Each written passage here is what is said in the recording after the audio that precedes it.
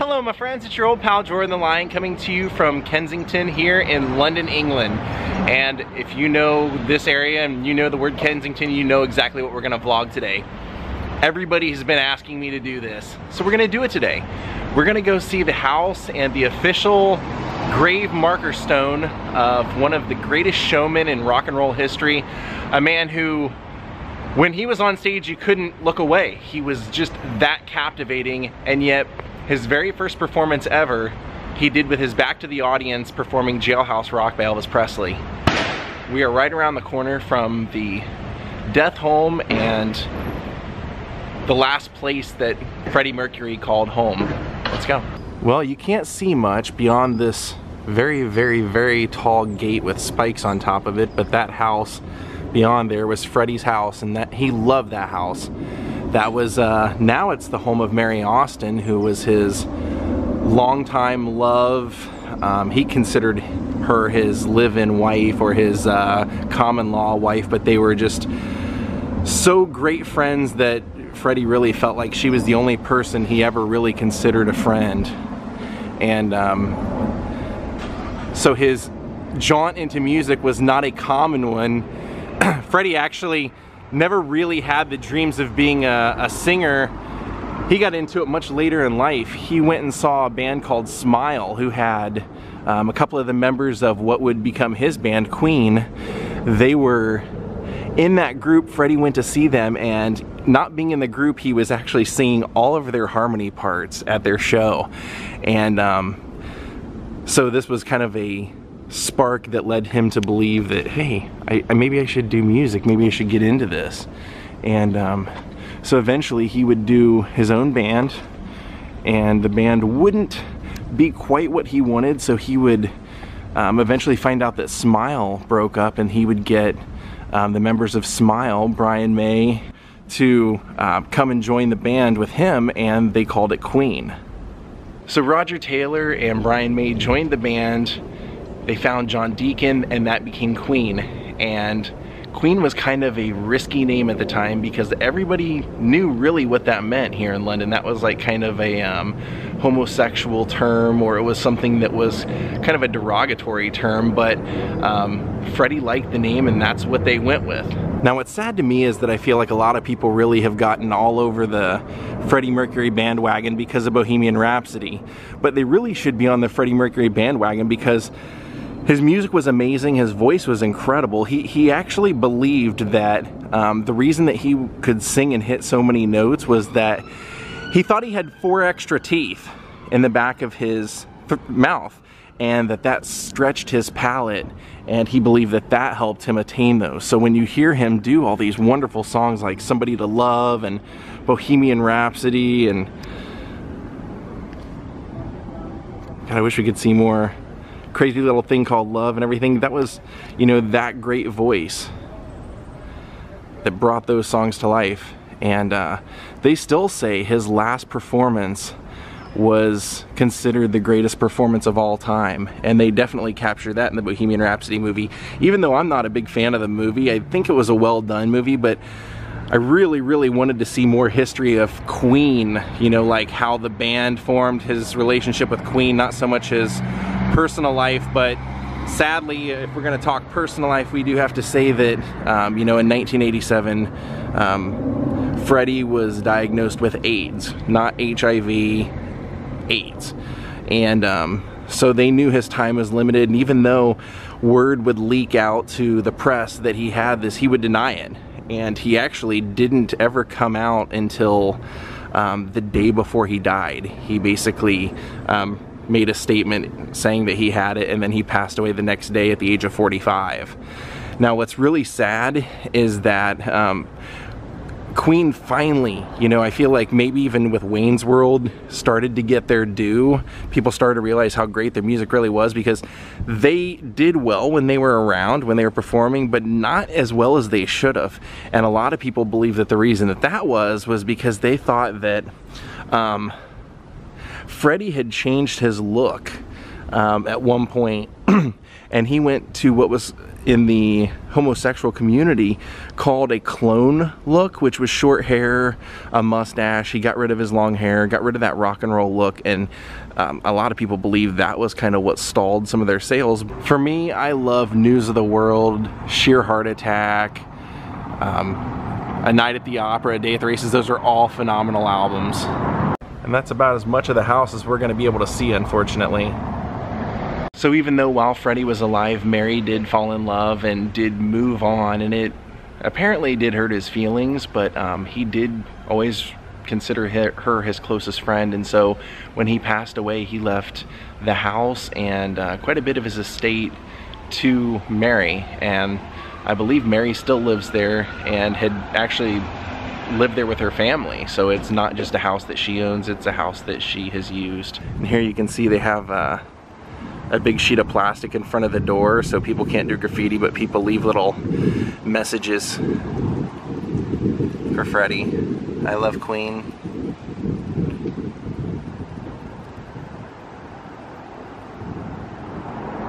So I guess this is as close as we can get to taking a picture in front of Freddie Mercury's house. I guess we can take a picture in front of the door. Here on the other side you can see there's all kinds of razor wire. And Freddie's musical life was not just confined to Queen. He did do solo albums during that time that he was alive too, but nothing quite has been remembered quite like his Queen days. And I think that's really obvious. I mean, it was a four-piece that had phenomenal songs. I mean, it was somewhere between rock and roll, metal, show tune, timpanelli. I mean, they really mixed everything, and they had that phenomenal guitar sound of Brian May's, Freddie's incredible voice. Roger Taylor had this amazing backing voice. I mean, they really had everything on top of being phenomenal showmen on stage. So now we're gonna make our way off to the cemetery and see if we can't find that memorial for Farouk Bulsara, Freddie Mercury's real name. So I just walked past another blue plaque, and I don't know the whole story of Michael McCowan Theater, but I did have to kind of chuckle a little bit right away because this was a drama school here. It says the oldest drama school in the UK, and it's called Lambda. It's about a block away from Freddie Mercury's flat is the oldest drama school in the UK. And I believe Brian May is the one that introduced Freddie to Mary Austin. He was very, very instrumental also in getting Bohemian Rhapsody made. He was very vocal in who was going to portray Freddie. I know at one point, Sacha Baron Cohen, Borat, was supposed to be Freddie, and then they decided to go in a different direction. I wondered as I watched that movie what Freddie Mercury himself would think of the movie and the performances and everything. I wonder if he would have approved of that movie being made. The reason I kind of wonder that is because people like Frank Zappa didn't even want to be remembered for anything other than just the music alone. He didn't even have a headstone. Yeah, he just said, I don't need to be remembered as long as the records survive, and even if they don't, who cares?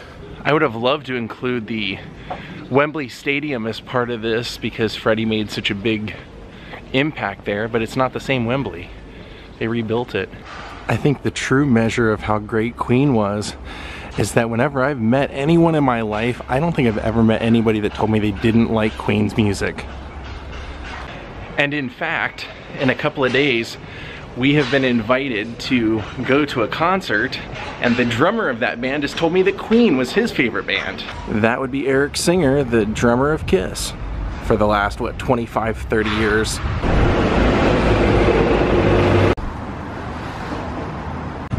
I just love the flats here. Look, there's even a lion. Check that out. Actually, I realized we're going to be passing right by the death site of another famous musician, so we'll stop there along the way to the cemetery. Nice. Look at that old Gothic church. St. John's Church was built in 1845 in the early English Gothic style by John Hargrave Stevens and George Alexander. This site on the summit of Notting Hill had formerly been a viewpoint for spectators at the center of the Hippodrome racecourse. Huh. So there used to be a hotel right here back in the early 70s. And it was at this hotel, at this address, it would have been 22 Lansdowne Crescent, that Jimi Hendrix was found dead. Now that's a really bizarre story. I still don't really know what to make of it. The official story is that he did drugs, drank wine, and choked on his own vomit. But people that knew Jimi said that that wasn't Jimi. Jimi was like not a guy who abused drugs. He was somebody who, you know, if somebody offered him drugs, might take a hit, but didn't abuse them. And yeah, it was sad. He was here with his girlfriend. He had woken up, played guitar, and then next thing you know, he's dead. Now the speculation by a lot of people is that Jimi had a kind of a crooked manager who saw that, you know, whether Jimi was alive or dead, this guy would make money because he had a bulk of Jimi's publishing. And so a lot of people have speculated that that guy had a heavy hand in whatever it was that took Jimi's life at this address. But I guess we will really never know, because that man died a few years later and it was never really heavily investigated, although there are documentaries that go into it that do back up the claim that it does seem very suspicious. So it would have been right here where Jimi Hendrix was found dead. All right, back on our route.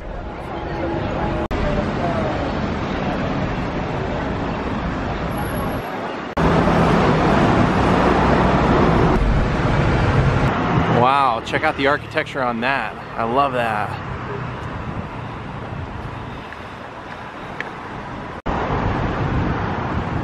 Wow, that is their fire station.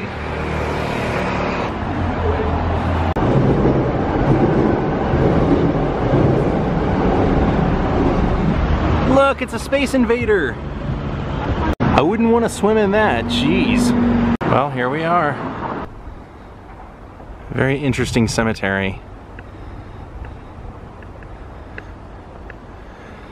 Now, as I understand it, Freddie didn't want particularly a ceremony or a grave or anything, so I'm not sure that his ashes are here.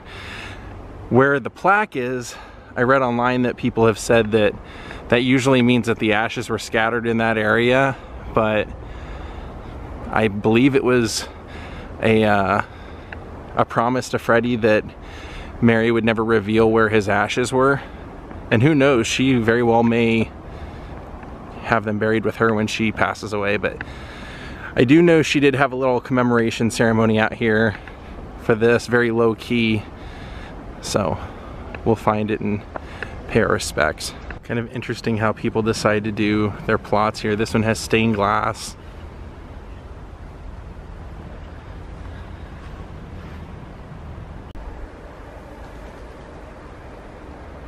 I was walking by this and I just stopped to read it because there was so much written on there, and the more I read it, it says Joseph Manton, he's a great artist in the art of firearms that ever the world produced, as the founder and the father of the modern gun trade, and as a most scientific inventor. Huh, quite a life he led. I'm still looking for it. Here's the mausoleum of the Duke of Cambridge. There's a sleeping lion. Here's the mausoleum of General Sir John Atchison.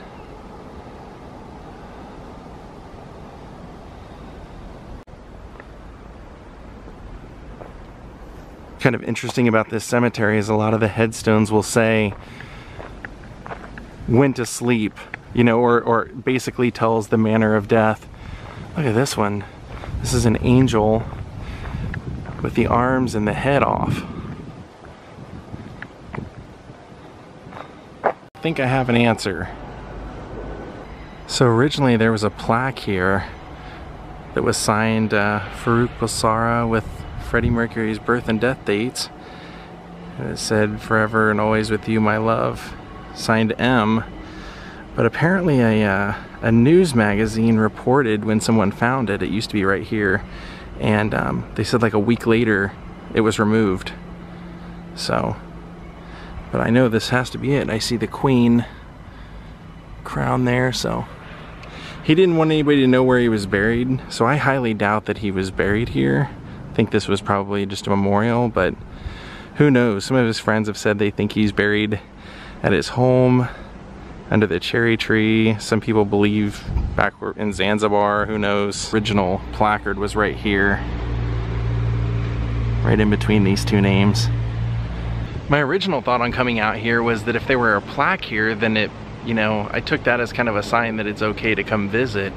But then once I got out here and I actually found that and there was no plaque there, I started looking online, reading up, and saw that it was removed. Now I understand it's, you know, I guess they didn't want anybody to know, so that nobody would come and try and do anything disrespectful. Well, I think we're gonna call it a day here from London. Have a great night, everyone. Go listen to some Queen. Enjoy Freddie Mercury's music, the genius that was in there, the beautiful voice, the great theatrics on stage. Don't let him be forgotten. Have a great night. We'll see you all tomorrow. Goodbye.